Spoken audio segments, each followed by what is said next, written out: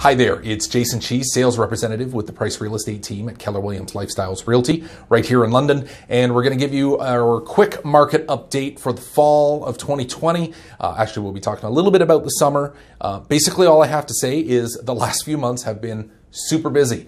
Sales, listings. It may not look like listings have been happening an awful lot, but they have. The overall sales number for the year, we're doing really, really well. I think we're sitting around 4th or 5th all time. And we'd have a lot more than that if we had the listings to support it, but we're not in a significant hole as far as average number of listings that we have this time of year or to this point of the year.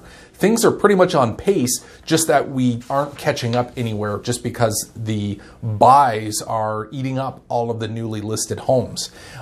Some of that, there's a few reasons for. One being, we still are seeing people migrate out of Toronto to the London area. London is growing. What you're going to see is people who potentially were working in Toronto but living in London, giving up those Toronto locations. They could be rentals, they could be owned condos, and what they're doing is they're amalgamating their money in London and they're purchasing maybe a larger home in London because they haven't had to be commuting to Toronto with the remote work being able to happen during COVID. And I think that's what we're gonna see. We're gonna see a lot of companies that had people working in Toronto. They're not gonna be bringing people in nearly as much, and we're gonna see a lot more working at home, which means if you've got a home office in your house, that's probably going to be a big selling feature over the next little while. Just like pools, people won't be traveling much, so pools are a hot commodity in homes.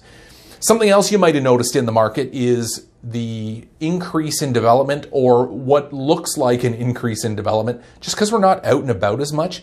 Maybe you drove into an area where you didn't know, you may have noticed some development happening, and then the next time you go in, all of a sudden there's a building there or a bunch of houses that weren't there before.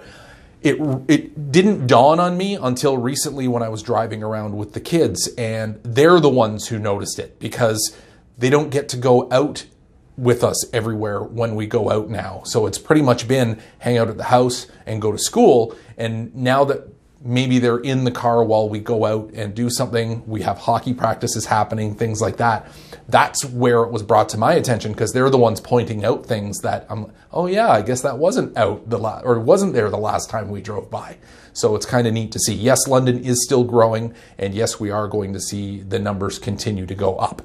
Something I want to bring up, October itself, we had the best sales number of all time in October.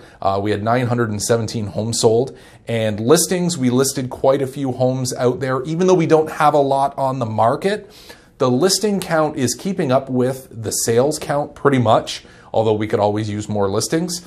So if you happen to have one of those homes, maybe with a home office and or a pool, and you've been contemplating a downsize or something like that, definitely keep it in mind and potentially reach out to us because the time is definitely now for a lot of people looking for these things. If you've got questions about the market and you want to reach out to us, you can do so at 519-663-9411 or shoot us an email, info@pricerealestateteam.com.